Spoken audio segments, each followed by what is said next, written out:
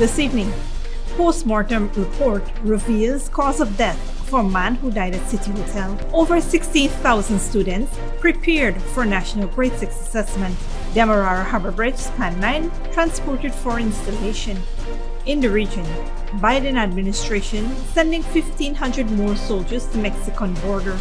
And internationally, clashes rock Sudan ceasefire as UN official seeks aid protection.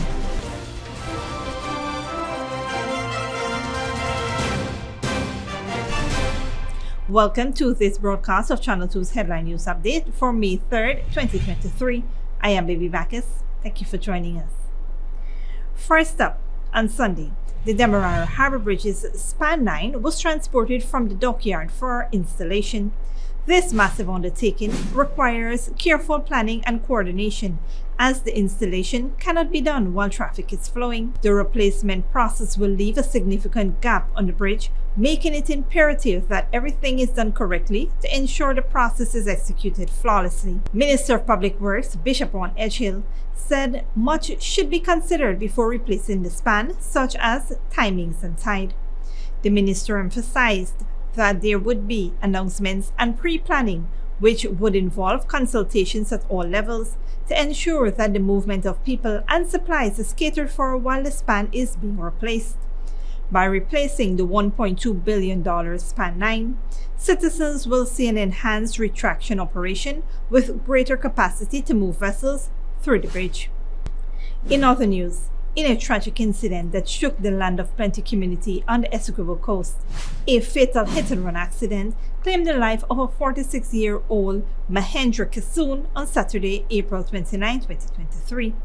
Now, 56-year-old Paris Ram Wellington, a driver attached to the Golden Fleece investment on the Essequibo coast, has been charged with 3 serious offenses concerning the incident. According to police reports, Wellington was charged with driving whilst breath alcohol exceeds the prescribed limit, failing to stop after the incident, and failing to render assistance to an injured person. Wellington appeared virtually at the Anna Regina Magistrates Court before Magistrate Esther Sam, where the charges were read to him. Despite pleading not guilty to all charges, the court granted him bail of $200,000 for the charge of driving whilst breath alcohol levels exceeded the prescribed limit, and $20,000 each for the charge of fail to render assistance to the injured person and fail to stop after an accident. The cases have been adjourned until May 24th, 2023. Updating our top story we brought to you yesterday, a post-mortem examination conducted on the body of 48-year-old Omar Ali, the man who died at a City Hotel on Friday, was conducted today by Dr. Nihal Singh at the Georgetown Public Hospital mortuary. Dr. Singh gave the cause of death as a heart attack with a ruptured blood vessel. Last Friday, Ali checked into the hotel around 2 p.m. with a female companion, later identified as Kenesha Thomas. About 15 minutes later, Thomas rushed out of the room and informed the receptionist that Ali had fallen and hit his head on the tile near the toilet. The receptionist, accompanied by Thomas, returned to the room and found him lying naked on the floor, blood oozing from behind his head. The emergency services were notified and Thomas quickly escaped by jumping out of the window. Ali was pronounced dead at the Georgetown Public Hospital. Thomas could not be found but promised to turn herself into the police with a lawyer after the post-mortem examination was done. However, it is unclear if she has done so. Meanwhile, Ali's body was handed over to relatives for burial. Stick around when we return. Over 16,000 students prepare for the National Grade 6 assessment and maintenance work along Rupert Creek Highway, East Coast Demerara.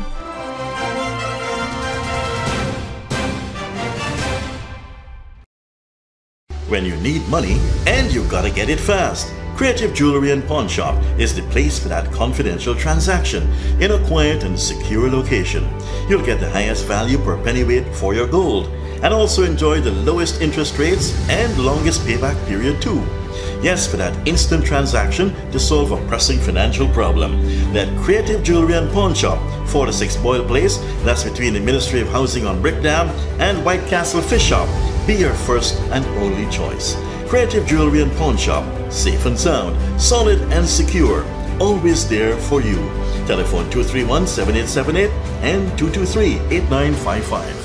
Hello, my fellow TikToker followers. He is Credit, and today all we will be making Chinese noodles with peppies, chow mein, chicken fritters, and spice cake. For the noodles, all of these will be using peppies, black pepper, cashew, Chinese sauce, soy sauce, garlic sauce, paprika, Chinese seasoning, chow mein seasoning, white spice, and all-purpose seasoning. Next, this chicken that we marinate soak for all you wanna know nothing with peppies, green seasoning, miracle seasoning, Pepper sauce, chicken seasoning, paprika, garlic powder, jerk seasoning, black pepper, onion powder, and ginger powder, and document plantain flour, and then this butter we make with this quick piece powder, and we boil in oil. We serve with peppies, barbecue sauce. Radhika went to the supermarket and she papa buy up enough things. She feels she alone can cook, but she routine even wrong. She shaped like a guy in a map. Peppies has a wide range of ingredients available at supermarkets nationwide. Peppies, we put the pep back into your kitchen.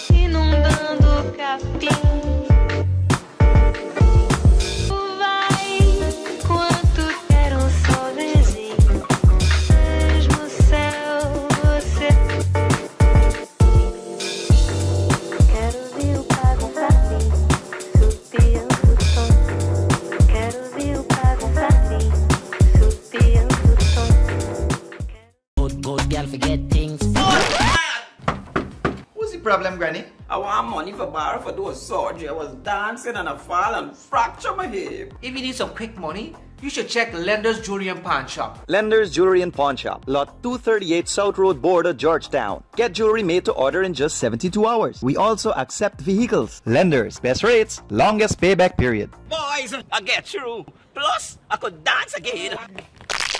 Lender's Jewelry and Pawn Shop.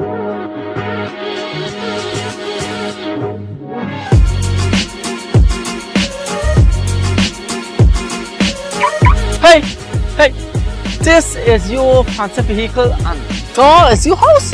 Yes, this is my vehicle and actually I'm waiting on my land. I'm actually renting this house for $50,000. $50,000? You head more? You crazy? You mad? You head not good? Why you buy? Look, let me show you the light. Come with me. Come on down to Fabulous Homes today. Pay $50,000 every month for 36 months or until you reach 50% of your house costs. Move in after 75% of the cost has been paid. This is wonderful. Let's go. Sign me up. Alright, let me go and dash away your landlord. To explore our home ownership program, check our Facebook page for more information or come down to our office at Avalon Friendship. Hey, Chinese, thanks, man. Thanks a lot. You got through? Yes. Call us at 227-1380 or 615-8740. Fabulous Homes International Realty, changing tenants into homeowners. At Fabulous Homes, we bring your dreams to life. Welcome back. Over 60,000 students are sitting the National Grade 6 Assessment this year, and according to Minister of Education Priya Manichan, they are well equipped and prepared for the exams. The National Grade 6 Assessment is slated for today and tomorrow at 517 examination centers nationwide, with students being tested in 4 subject areas: English language, mathematics, social studies, and science. Speaking at the Peters Hall Primary School this morning, Minister Manichan said that her ministry has been working diligently to ensure that all the children have easy access to learning materials. The students have also been provided with breakfast and all the necessary materials they need for the exams, such as pencils, rulers, erasers, and sharpeners. The minister also noted that due to the impact of COVID-19 on the education system over the past 3 years, the ministry's curriculum was altered for children to better manage the exams. The keen intervention made by the government have since helped the education system recover from the effects of COVID-19, ensuring that children are versatile for any upcoming exams. Minister Manichan also had one-on-one discussions with several candidates and wished the children the best of luck writing the exams. In other news, The public is advised that the Ministry of Public Works, through the Special Projects Unit, will be executing maintenance works along the Rupert Craig Highway and the east coast of Demerara. Road lanes will be closed alternately to facilitate these works, and traffic will merge from 2 lanes into 1. Also, motorists plying this route may experience some discomfort since the pavement section will be milled out. The work is scheduled to commence today, Wednesday, May 3rd, and will extend for a maximum of 14 days. Works will be executed during the nights and are expected to commence at 7 p.m. each night. Motorists are asked to be alert, proceed cautiously, and observe all safety signs and protocols when passing through the work zones.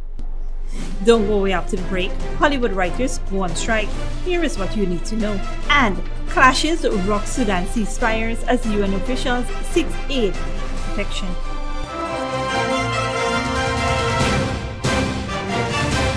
Good girl forget things. What's the problem, Granny? I want money for borrow for doing surgery. I was dancing and I fall and fracture my hip. If you need some quick money, you should check Lender's Jewelry and Pawn Shop. Lender's Jewelry and Pawn Shop, Lot 238 South Road Border, Georgetown. Get jewelry made to order in just 72 hours. We also accept vehicles. Lender's, best rates, longest payback period. Boys, I get through. Plus, I could dance again. Lender's Jewelry and Pawn Shop. Hello, my fellow TikToker followers. He is Credit, and today all we will be making Chinese noodles with peppies, chow mein, chicken fritters, and spice cake. For the noodles, all of these will be using peppies, black pepper, cashew, Chinese sauce, soy sauce, garlic sauce, paprika, Chinese seasoning, chow mein seasoning, white spice, and all-purpose seasoning. Next, this chicken that we marinated, soak for all you don't know nothing with peppies, green seasoning, miracle seasoning, Pepper sauce, chicken seasoning, paprika, garlic powder, jerk seasoning, black pepper, onion powder, and ginger powder, and document planting flour, and then this butter we make with this quick piece powder, and we boil in high. We serve with peppies, barbecue sauce. Radical went to the supermarket and she proper buy up enough things. She feels she alone can cook, but she routine even wrong. He shaped like a guy in a map. Peppies has a wide range of ingredients available at supermarkets nationwide. Peppies, we put the pep back into your kitchen.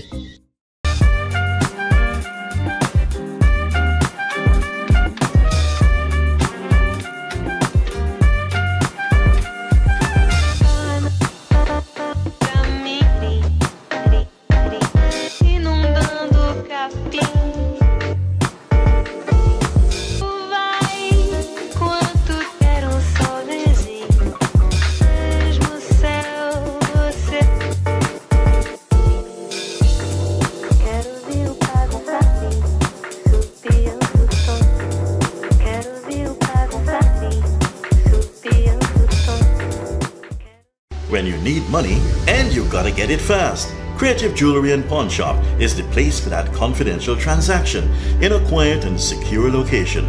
You'll get the highest value per pennyweight for your gold and also enjoy the lowest interest rates and longest payback period too.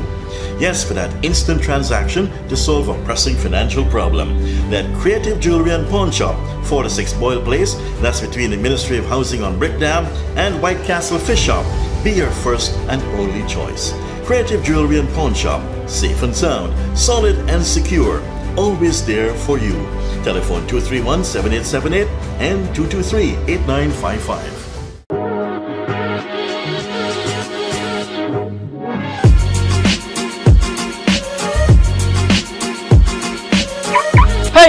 Hey, this is your fancy vehicle and that is your house?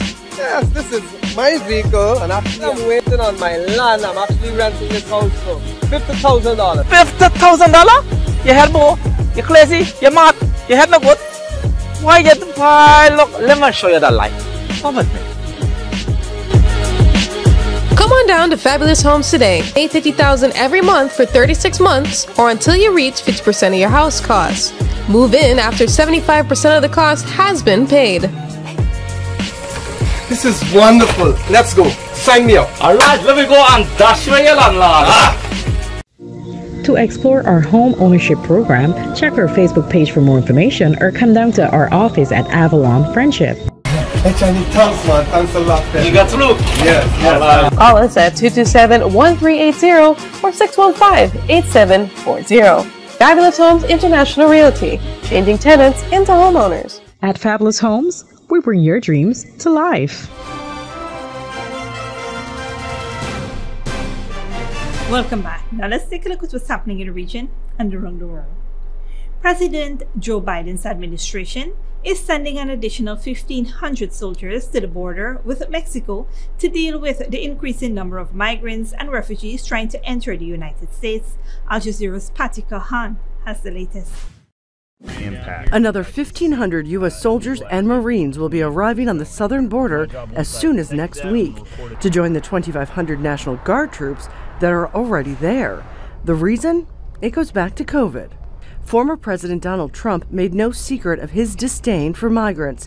He used the COVID emergency to enact a plan to turn back migrants to Mexico before they could ask for asylum, called Title 42, which President Joe Biden kept in place. But on May 11th, the COVID emergency is officially over, and authorities expect as many as 11,000 people will try to cross the border without documents each week. But Biden has changed the rules of what will happen when they get here. Now, anyone caught crossing without permission will be presumed to not qualify for asylum, making it easier to send them back immediately, unless they can prove they were denied asylum in another country. Immigration advocates are outraged at Biden's record. So he's been very effective at taking away access to asylum, at limiting access to asylum, and so, in my view, not great in protecting the rights of migrants and asylum seekers and honoring their humanity. The Biden administration says it is allowing access for people to claim asylum if they make a very hard-to-get appointment at the border crossings. It has also changed the rules so that 30,000 migrants from Cuba, Haiti, Nicaragua, and Venezuela can come to the U.S. every month if they apply and have a local sponsor. The military is downplaying the significance of the move. Military personnel will not directly participate in law enforcement activities. While this request is for 90 days, I would point out that DoD has supported DHS on the southwest border for 18 of the last 22 years and every year since 2006. A long-standing issue that has divided the nation and has seen presidents from both parties promising to stop the flow of people, so far to little effect. Patty Culhane, Al Jazeera, Washington. Meanwhile, thousands of film and television writers in the United States have gone on strike. They're demanding better pay and working conditions. Al Jazeera's Rob Reynolds has more. Hands down! LA is a union town! Members of the Writers Guild Union marched on picket lines outside Amazon Studios in Los Angeles. They want better compensation, better residual payments for their work when it is broadcast or streamed, and minimum staffing requirements. We're asking for a reasonable amount of the profits that the studios make on our work. To meet our total demands, it would only take 2% of the profit they make on our work. Some of the effects will be immediate. Production will cease on popular late-night talk shows that rely on up-to-the-minute political satire. Nevertheless, actors and talk show hosts expressed support for the Guild. We have a lot of staff and crew that will be affected by this, but they got to get a fair deal. So, I'll do whatever I can to support them. Other impacts will be felt the longer the strike goes on. Over time, the production pipeline will start to dry up. Some studios and networks have stockpiled scripts and programs, but they won't last forever. Viewers may see more reliance on unscripted reality TV shows. The trade association that represents the entertainment giants said it had offered writers what it called generous increases in compensation. Guild officials are sounding the alarm about advanced artificial intelligence taking writers' jobs and demanded restrictions on its use. AI is a threat to everybody in the business, and I think that's part of the reason that we have the support of all the other major unions. If they can replace human beings who do this work, the economy is going to collapse. There's just no reason to do that, and the companies refuse to even discuss AI. Knock-on effects of the writers' strike will be felt by caterers, electricians, drivers, makeup artists, and many more trades. Economists estimate the strike will cost the economy up to $30 million per day. Rob Reynolds, Al Jazeera, Los Angeles. And internationally, fighting between the Sudanese army and the paramilitary group called the Rapid Support Forces has continued despite the declared extension of ceasefire, as a senior United Nations official arrived in the country for talks on providing relief to millions of trapped civilians. Al Jazeera's Victoria Gatenby reports. This video purports to show fighters from the paramilitary Rapid Support Forces at the presidential palace in Khartoum. It's the office of the head of the army, General Abdel Fattah al-Burhan, but the RSF says it's in control of this government building. There's been more intense fighting in the capital as the two sides battle for control. That's despite the announcement of an extension of a ceasefire for 1 week after mediation efforts by South Sudan's President Salva Kiir. Looting is still a problem. In Bahri, in the northern part of Khartoum, thieves have stolen clothes and textiles from every store at this market. The UN says the deteriorating situation is making it difficult to deliver aid. Its humanitarian chief, who visited Port Sudan, says security guarantees are needed. Even when there is no formal national ceasefire, we will still require agreements and arrangements to allow for movement of staff and supplies. We will need to have agreement at the highest level and very publicly, and we will need to deliver those commitments into local arrangements that can be depended on. The fighting and instability is pushing more families to flee the capital. This bus of evacuees is heading north to the eastern Red Sea coast.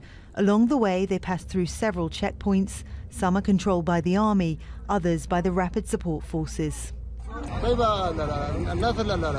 People coming from Khartoum who are escaping the war and trying to find safety and security arrive here under very difficult circumstances. Some people who have passed through here don't have food. Some are sick, some are very old. In Port Sudan, Navy ships, commercial ferries and airplanes are shuttling people out of the country. Authorities say around 13,000 foreign nationals have left in recent weeks. But more evacuees arrive each day and the city is struggling to cope. We've had a big problem with accommodation in the area. Syrians are currently living on the street. Some families open their houses to families. But for us, youths, we've been staying in the mosques and we've been getting help with basic needs, food and drink. Despite the poor conditions, the influx into Port Sudan will likely go on until the warring sides agree to a ceasefire that holds. Victoria Gatenby, Al Jazeera. This brings us to the end of our regional and global news coverage. Up next is the 3-day weather forecast.